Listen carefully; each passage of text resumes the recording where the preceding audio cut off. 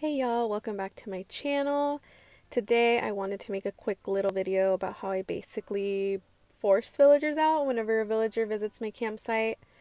I want to put in a disclaimer just in case you can hear it in the background. There are people doing weed whacking. I'm not too sure, or if a plane passes by. I do live pretty close to a highway, so I never know whether or not you can hear any of it.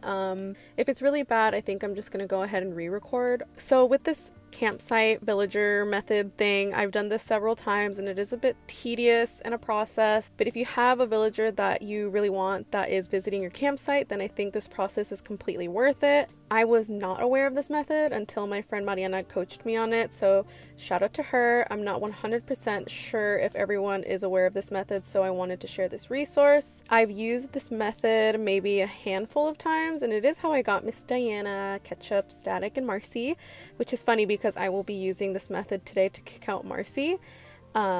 Before we get started, please remember to subscribe to the channel and click the notification bell if you want to know whenever I upload. I've been posting Animal Crossing focused videos, but I intend to get the ball rolling again on content outside of Animal Crossing. But without further ado, let's get into the video. The first thing you want to do is check your campsite to see who visited. This is actually my first villager at my campsite in like 2 months, literally. If it's your dreamy, or if you're just desperate to get a villager out that you've been wanting to kick for a while, you can go ahead and start the campsite method. In my case, I had Chevre at my campsite, which I was super happy about. She is not a dreamy of mine, but she is a villager I would love to have short term. There are several situations that can happen once you start the process.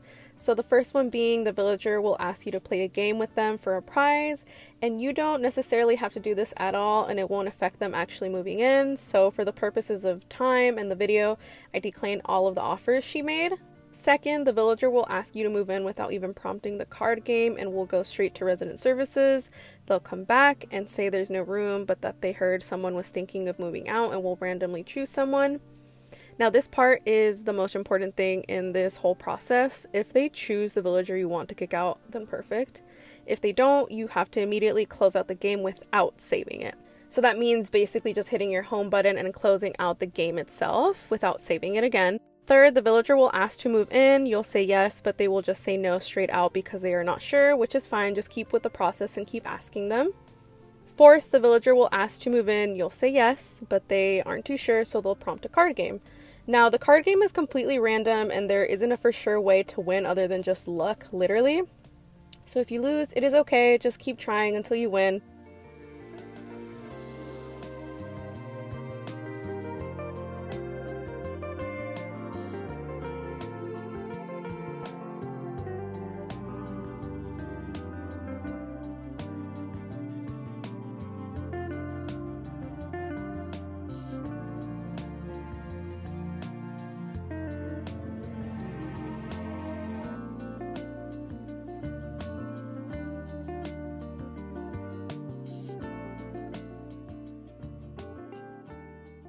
If you win the game, they will go to resident services and come back saying there's no room, and they will mention a villager name they heard was thinking of moving out.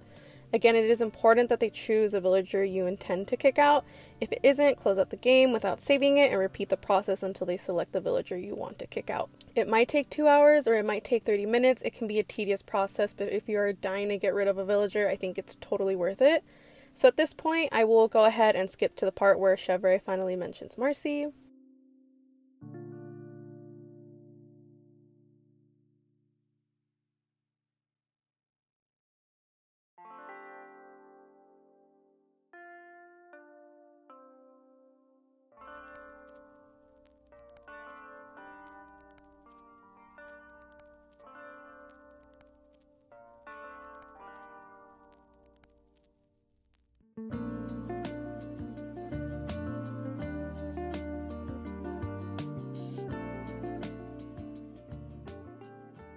So at this point, Chevre goes ahead and negotiates with Marcy and comes back telling me the good news.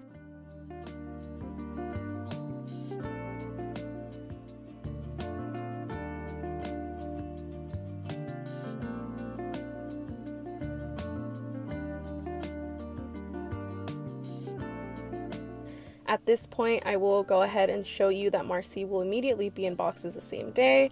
Chevre doesn't move in the next day. The plot will be empty, but we'll say that it is for Chevre. The day after that is when she actually moves in.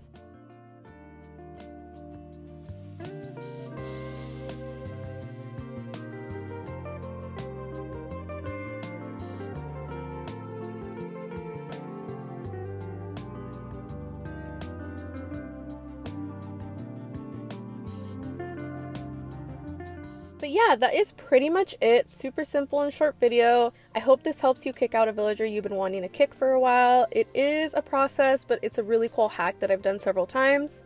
Feel free to comment down below if there's anyone you are just dying to get rid of. I'm always down to listen to tea. Thank you so much for watching, and I will catch you in my next video. Bye guys.